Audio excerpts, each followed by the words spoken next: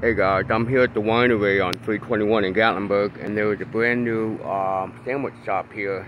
They're closed right now, but they'll be open tomorrow.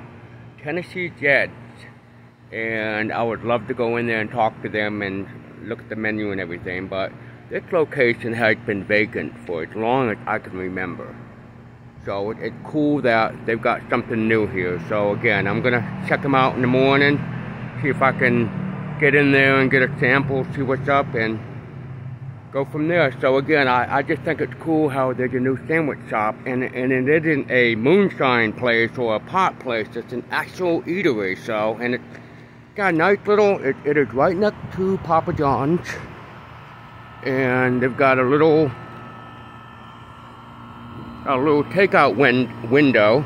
Grab your food and come over here and get a bite to eat. So I think it's a great idea, great location, right next to the Whole Earth grocery too. So we'll see. So I'm just happy it's something different. I've seen the advertisement around town, but I had no idea where it was. So here we go.